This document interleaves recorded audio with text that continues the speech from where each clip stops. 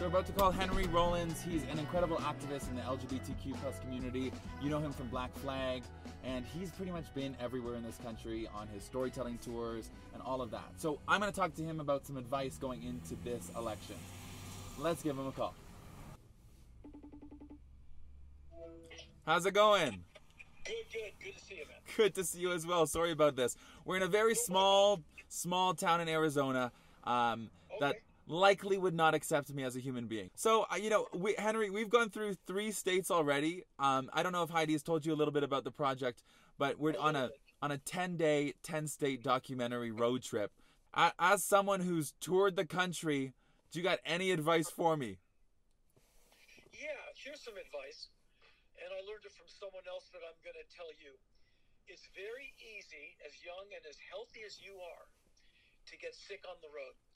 And you're in a vehicle, and everything gets passed around, from COVID to the flu. So one of the ways to not get a cold on the road is to keep your body temperature constant, because it's the ups and downs in temperature.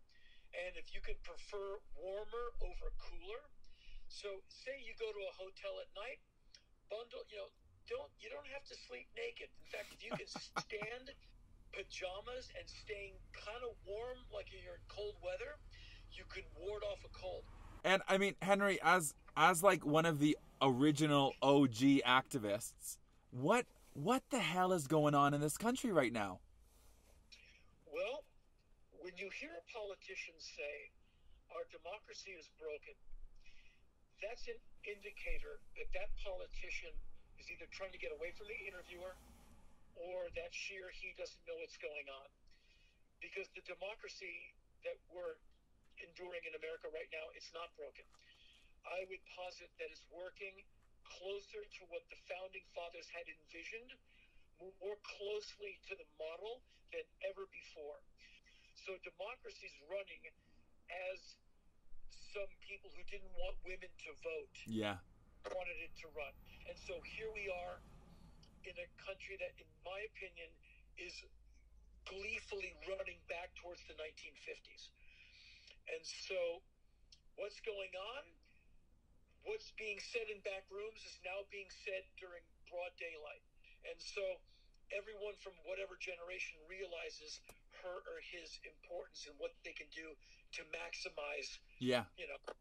I know stuff you don't know because I've been around the track a few more times, so that's how I can be an asset to you. Well, was it frustrating, like, growing up and being the only one that was pro-gay in a world that was really anti-gay, like advocating for rights of people that the world just did not advocate for at that time?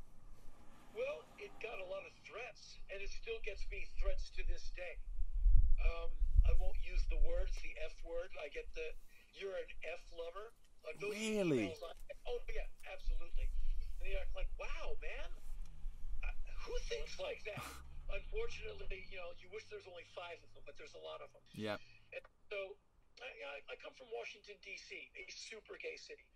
And my mom had gay friends growing up, and they were always like my favorite of my mom's friends, because they're just like always the nicest, And so I was already, and a lot of my bosses were gay. So as a teenager, you were surrounded by it. Yeah, and so in being gay, it was like what? It wasn't a thing. What the shock was finding out how much of a thing it was to people like my father. Mm-hmm.